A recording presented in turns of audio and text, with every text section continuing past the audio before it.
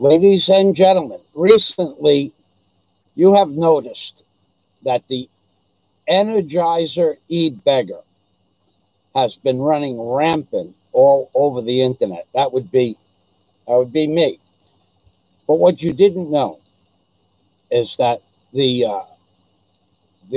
requests, the funding, the things I want the most, there seems to be a group of people that want me to have those things, and they are subsidizing all my needs, including Warren H. Now, I had another live stream going, and thanks to the wonderful service, the absolutely stupendous job Globe Internet and the Philippines Internet in general is doing, the stream was cut off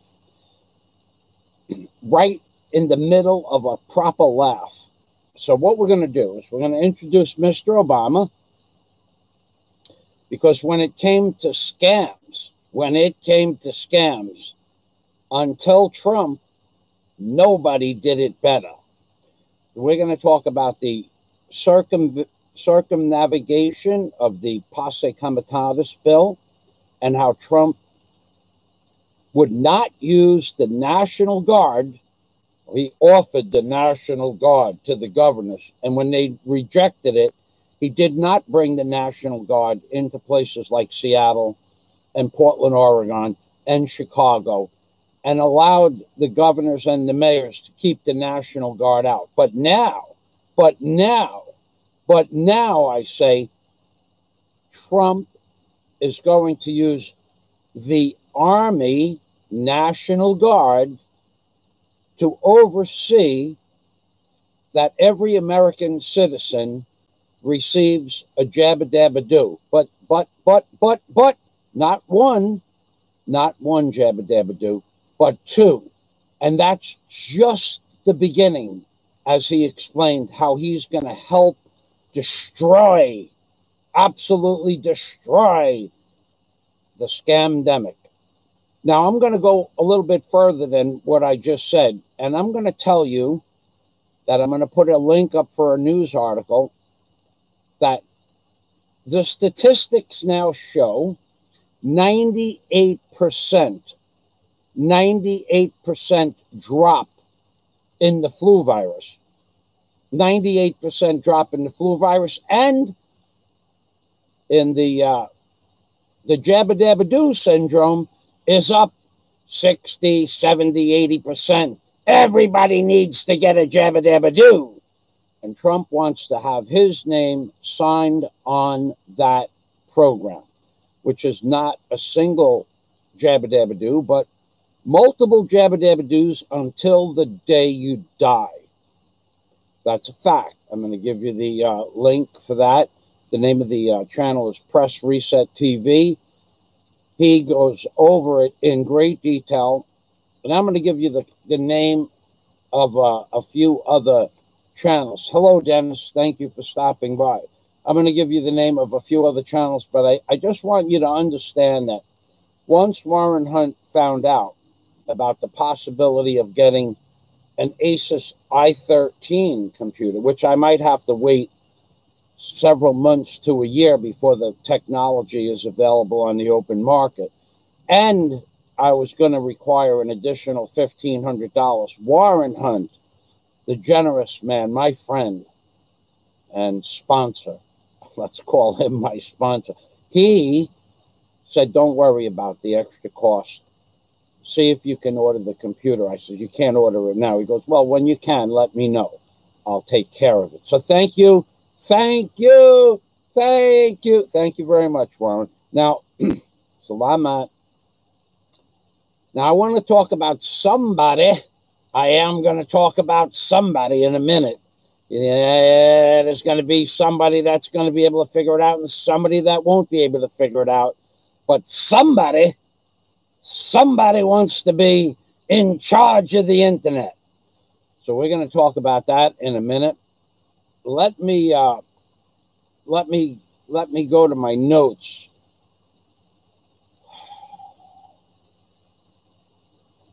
One of the things that I want you people to remember is the extra $1,500 for the Asus i13, baby, with holographic Skype capability, which means if you had two people with an Asus i13, you could talk to each other in holographs, just like they do on Star Trek. This is great. I love this. I just love the idea. And also what you want to do is, what you want to do today is you want to take that credit card out of your wallet, and we want you to test. We want to do a test on the credit card, because here's what's been happening with my credit card. Every time I use my credit card in the Philippines to pay a bill, it gets shut off, and I have to call up the bank. So I don't want that to happen to you. So I want you to all guys to test out your credit card.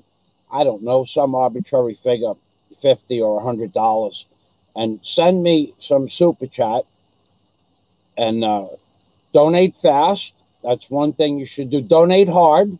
That's another thing you should do. Donate a lot. That's another thing you should do. And prepare yourselves for an entire new scandal. Scamdell, Scamdell, because the Energizer e-bagger never sleeps, baby, LOL.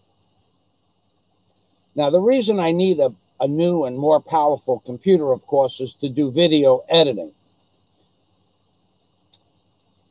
In addition to being able to store more videos in the computer, I will be able to put a better video editing program in than I have. That's serious. I'm serious about that. Now, there are other reasons I want the computer. While you're doing those editing processes on a small, inexpensive computer, whatever it is, I had $1,000 computer, an Acer. I bought one 2 years ago. Well, I brought it home, and I grabbed 50 gigs of videos from a drive to put it into the new computer, and the computer froze up. I had to shut the computer off. So I did that, and at the time Daisy was here, and we did it again, and we did it again, and we did it again. And then she said, why don't you try grabbing less? I'm going, well, normally I grab more. So I grabbed 25 gigs, and it froze up the computer. Now, I brought the computer back. So originally, the first day, this was at the BQ Mall computer store outlet, whose name I won't mention, but I will never buy anything from them, minuscule items, arbitrary stuff if I'm in the mall and they have it in the store. So I was promised, if I brought my computer in at 10 o'clock when they open up, this is part of living in the Philippines. No matter how hard it is for you to believe what I'm about to say, this is part of living in the Philippines. So I had made plans to bring my computer in at 10 o'clock in the morning. Let's just say it was Wednesday morning. I don't remember what day it was. They were going to take the Acer out of the box when I got there and paid them 39,000 pesos in full. So I put that money on the table, and they took it out of the box. It was in the black bag, sealed, vacuum packed, whatever it is, and they put it on the counter. And they said, Sir Fazio. Well, when they're screwing you, they're so nice about it. These are the nicest people to ever do business with. When they know they're not going to, they know they're not going to keep their word. It's just good business. So, Sir Fazio, you please come back at 2 o'clock. We'll have your computer ready. So I got there a little before 2. Nobody had even started on my computer. They were supposed to be transferring, mirroring my first computer. So the bottom line is, at about 6 o'clock, I got out of the store with half of what was supposed to be mirrored moved over. So I got home at 8 o'clock at night from leaving at 8 o'clock in the morning. Okay. I get home and it doesn't work. As I said, Daisy and I, we tried to move 50, then we tried to move 20 gigs. It wouldn't work. So I bring it back. Now I have to go back to the store the next day. And I am there for 4 hours altogether in the store. Acer, Acer, Acer. I wouldn't buy an Acer computer again. You couldn't give me one. Wouldn't matter. So they're going to fix it. So I did some more shopping, came back at 2 o'clock. And at 2 o'clock, we tried to grab 50 gigs with the technician because he had put it to the side. And I said, no, let's grab 50 gigs. He goes, it's done. I said, grab 50 gigs, put it in there. So I took my drive out and I gave him 50 gigs of videos to grab. And it froze up the computer again. I said, I thought you fixed this. Yes, sir. But apparently it came back. What we can do, sir, is we can... Now, he knew it. He knew it. He was lying. I could look at him and tell he was lying. I've been in business for 38 years before I moved here. I knew he wasn't telling me the truth. Total freaking liar. So and this was his plan. This is the plan. This is always the plan. Upgrade you. So we can upgrade you to the next more powerful computer. Acer. They didn't have Asus powerful computers. So I said, how much? You'll give that to me for free? No, sir. Extra. So I said, how much extra? 49,000. Well, it was 48,900. 49,000 pesos. 49,000 pesos only, sir. So now we're talking about $1,000. So I got the manager, of course, and I said, you want to charge me more money? You want to charge me more money after I spent all day in your store yesterday and then half a day in your store today? And my computer isn't set up. Yes, sir. Only 49,000 pesos. So I said, please give me back my money. No, sir. What do you mean, no, sir? So you'll have to come back tomorrow. I'll have to write you out a voucher.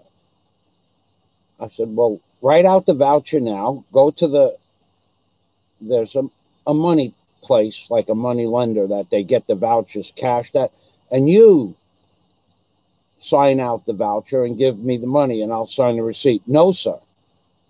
You have to come back tomorrow for the money. So I did, and the manager gave me the voucher and said, they tell you, wait a while. So I waited a few minutes, and a few minutes turned into 15 minutes or whatever it was. She goes, okay, come with me. So we walk over to the desk where the vouchers are signed, and they gave me my 39,000 pesos back. I will never buy another Acer computer, but that's not the point. Here's the point. Had that Acer computer broke, and the technician apparently couldn't fix the computer because he had it for 4 hours and didn't fix the problem. The computer, they didn't want to give me back my money. They wanted that computer to go to either Cebu, to an Acer repair, or to Manila, which would have meant I wouldn't get it back for 4 or 5 weeks. That's not acceptable. So what I will only settle for is an Asus, A-S-U-S computer. For the last time, will you get it through your heads that Asus Computers has a repair terminal for all guaranteed work in Tagbilaran? Why am I hearing this on a daily basis that some people are too stupid to understand? Asus has a repair center in Tagbilaran. Acer computers have to go to Manila with a 4 to 6 week wait. And now that the lockdown is in place, had I bought an Asus computer, it could be 6 months to a year. And speaking about new computers, I have to say this. I heard a story. Somebody sent me a link showing me with a timestamp that another so-called Philippines blogger stated at the timestamp mentioned, I got a new computer. And now this, and somebody must have asked in the comments, how do you like your new computer? And the answer was, I love it. Now I'll be able to long form everybody's channel, and you'll be seeing some shows go down. Well, whoopity-doo-dah. Isn't that the end-all, be-all of getting a new computer? Not for editing, not for storage, not so that you could correct misspelled words. The ultimate goal of owning a new computer, apparently to some people, is to be able to long form other people's channels and shows to get them removed from YouTube, because those people don't deserve super chat. That's the truth. That's what I heard. And of course that was sent to me. A link was sent to me for that. So I made a note of it. I don't really care about it so much because it doesn't have anything to do with me. But I just want you to know that I want a nice computer for editing, and other people's goal, their lifelong ambitious, their wonderful, lofty goals to have a new computer was so that now I can long form other people's channels and get their shows removed because they don't deserve super chat. That's the truth. So that's my story about the computer. And I have that note right here that I just read it word for word from what I wrote it, word for word from that wonderful blogger's channel. Now, remember, always try to remember. I'm going to go to my Mr. Obama. I'm going to put you down. Put me down. We're going to scam them today. Oh, yeah. Yeah, but first I want to say hello to Steve Montelli. Over there. Get over there, Obama. I'm over there. All right, so let me go to my notes.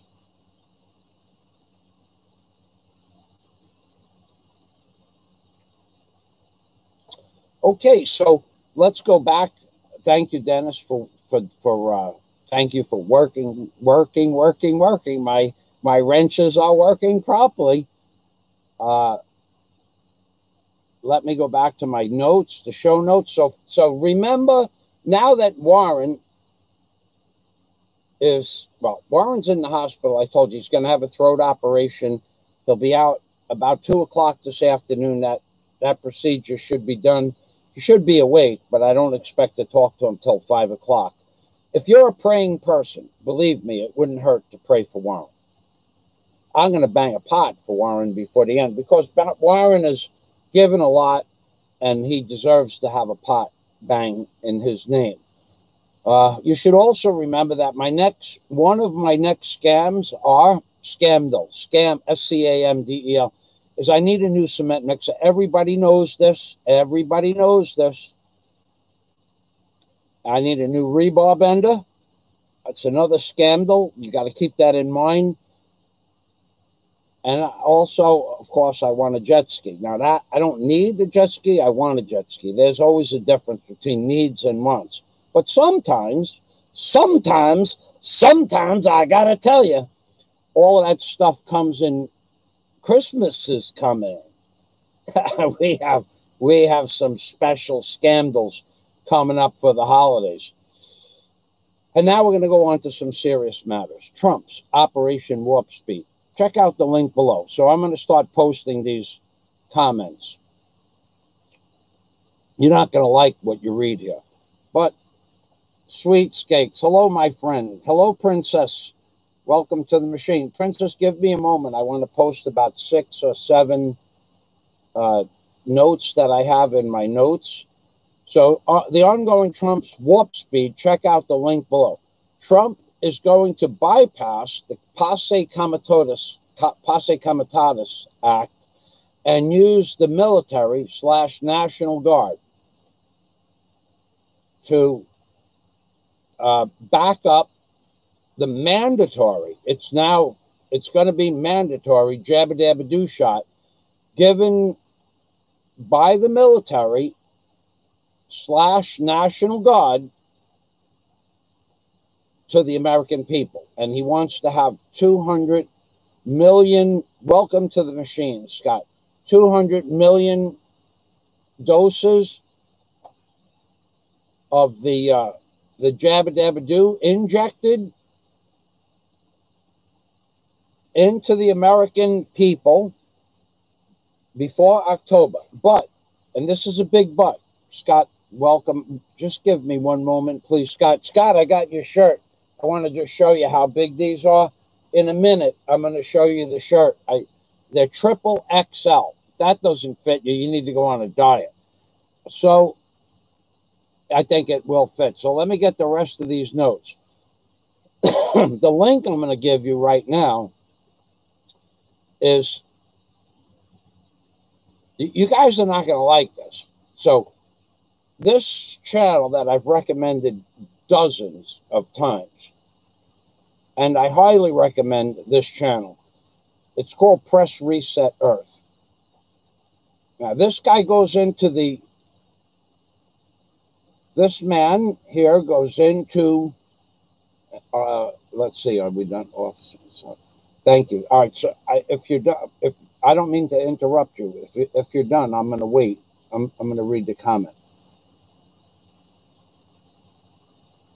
Okay, it looks like that's the end of that commentary. Thank you. I'm going to read that in a minute. I'm going to push this channel. I'm pushing this channel, this video specifically, and the reason why is because in the video that I just posted, it clear as day. You want to know how they're screwing? Yeah, you people. I keep calling you the lowbrow, the lowbrow people. Not all, but some. The lowbrow YouTubers, the lowbrow thinkers, the flu. You morons! That I've been telling you for months. The flu is gone. The flu is 98% down. It's in the video link I just provided. 98% of all flu cases, and this is flu season, have disappeared. And why? They're giving credit to the face diaper to remove the flu virus, which is basically the same size as the jabba-dabba-do virus. So why didn't the jabba-dabba-do virus go down? And instead, the jabba-dabba-do virus went up between 50 and 87%. As the flu virus went down, heart attack deaths went down, motorcycle decapitations went down, kidney failure went down. The jabba-dabba-do virus went up, even though people wore a mask, even where they wore a mask, even when they wore a mask. Those cases are up 50 to 87%. But the flu virus, which is smaller than the jabba-dabba-do virus, excuse me, bigger than the jabba-dabba-do virus, has been stopped by the face diaper, but the face diaper hasn't stopped the jabba-dabba-do virus. How do you figure this? And every state has a different mandatory thing. Now, this video is going to have a woman from California. Okay, so every month, every week, sometimes every day, these pieces of shit bags in skin suits changed the rules. So one of the rules was in California. Okay, here, this is true. This is accurate to the decimal point. They demand that there's no indoor dining in some parts of America. But you could have had outdoor dining during the summer months. So that happened. Then the referendum or amendment or law, whatever, some bullshit thing they put in place is no indoor dining, but as the winter approached, you could have a tent type enclosure outside your building. So you could have a tent with see-through windows and picnic tables outside your restaurant, in front of your restaurant, and you could serve people in that area, but you couldn't serve them in your restaurant. So in that video I gave you the link for, not that anybody ever watches it, because you people are dumber than dog shit, but somebody, and it's just common sense, somebody says, if you can't dine inside, but you could dine outside in a tent that's enclosed, what's the difference? Well, no one's been able to figure that out. So,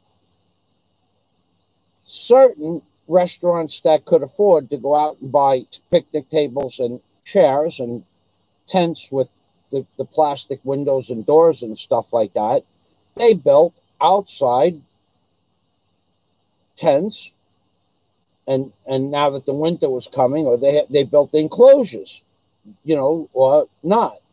Well, this piece of shitbag in a skin suit, governor of California, he now, after the people went out and built the tents with the enclosures or without, you'll see it in the video, he now says that the enclosures are no longer legal. So there's a woman in the video that's just crying her heart out. She's literally crying. Look at what they did. They made me build this, and I built it, and then they said it's no good. But in the video, you're going to look. She's going to look over there. So her restaurant is here. It's like I'm here and you're there, right? So her restaurant is here, and over there, 50 feet away from her restaurant, they're filming a movie. And there's probably about 30 times as much square footage of tents as she has. She has an open area tent. That's deemed illegal for people to congregate in, even though in the tent area, you still had to stay 7 feet apart. This prick that runs California said you got to stay 7 feet apart. Not 6 anymore, 7 it is. But in the other area, there's about,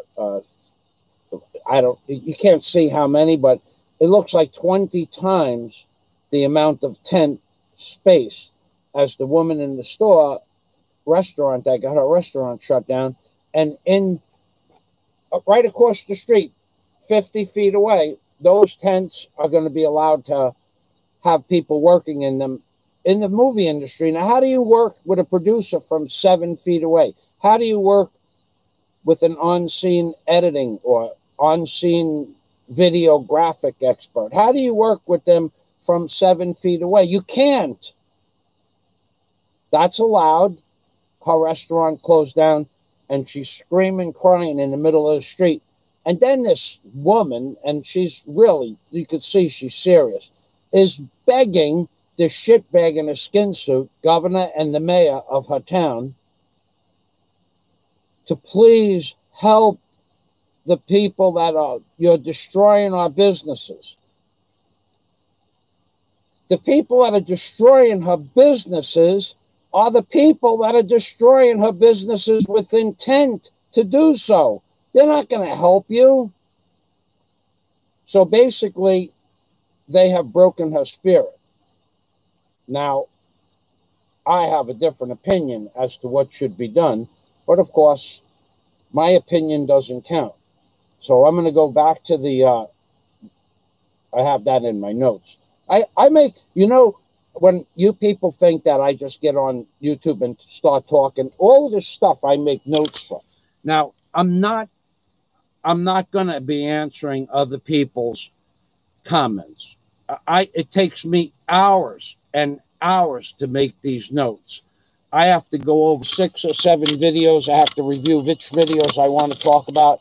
If you're not going to help me and accommodate my needs for my channel, you're welcome to post anything you want. But I will no longer read comments unless I know who the person is directly or unless they're a member of my Patreon account. And I'm going to tell you again, 3 days ago, I canceled a $50 Patreon account membership because I requested their phone number and a Skype call from them to Skype call them.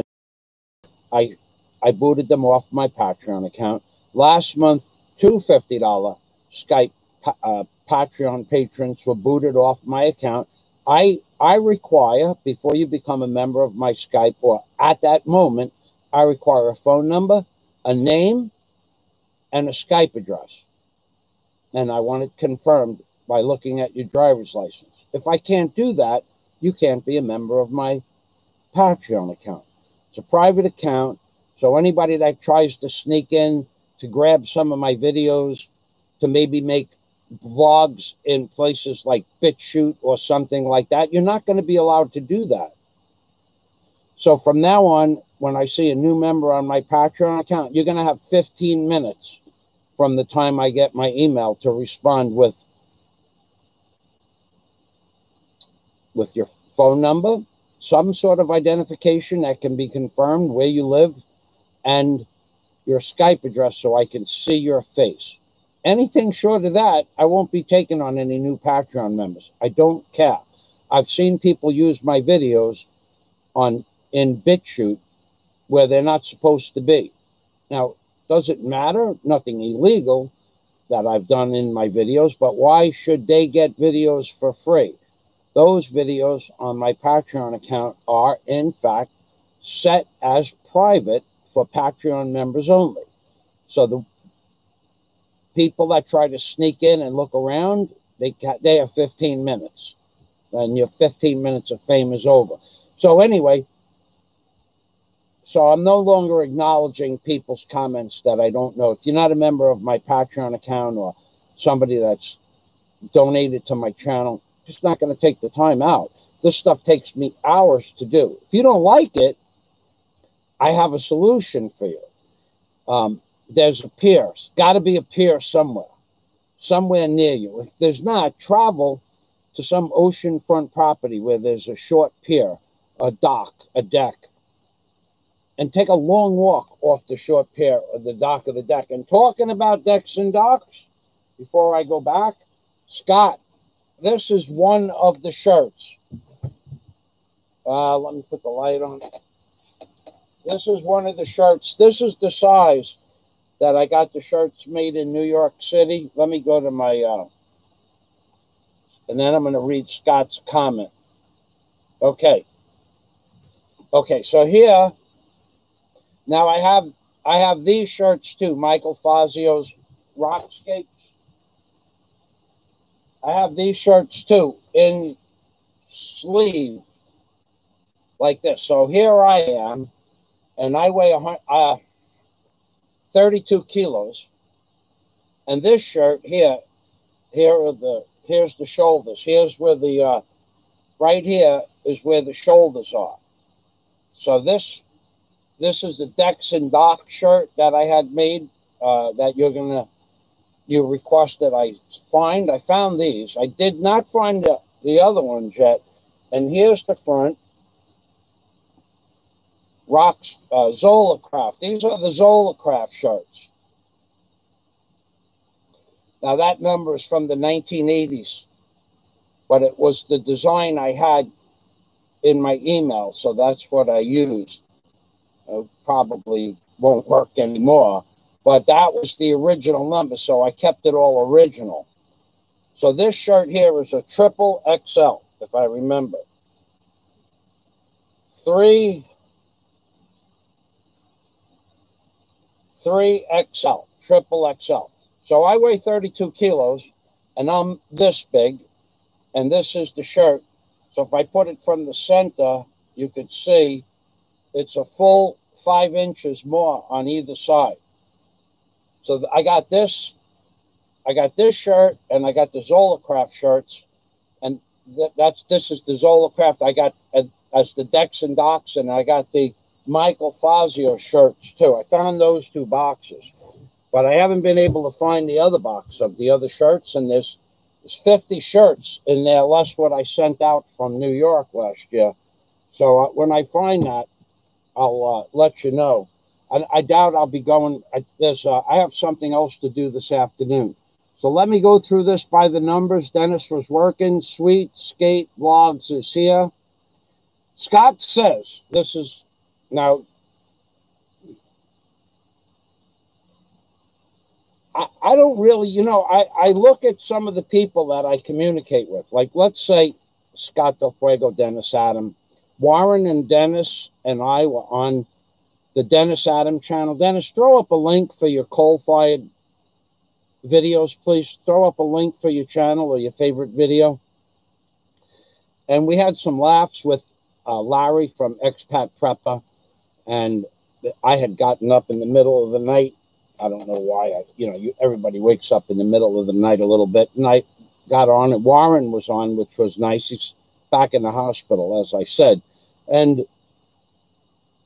But what you should understand is, except for 2 or 3 people that have wrenches, I've spoken with every member of my Patreon account and Skyped most of them. Now, it's my prerogative to either let you onto my Skype account, my Patreon account, or not. I don't care. I know you hear all these stories. I got no... Dudettes, if I didn't have money, how do I pay my bills? Believe me when I tell you that the money that I receive from Patreon and Super Chat is definitely a big plus. But it does not cover the expenses it costs to live here in the Philippines. Certainly not this year. Maybe last year it did, but not this year. So what about the previous 5 years that I lived in the Philippines before I had Super Chat? Where did I get the money from then? How did I get the money? Where did the money come from? And where am I going to get the money when I start building the hotel? From Super Chat?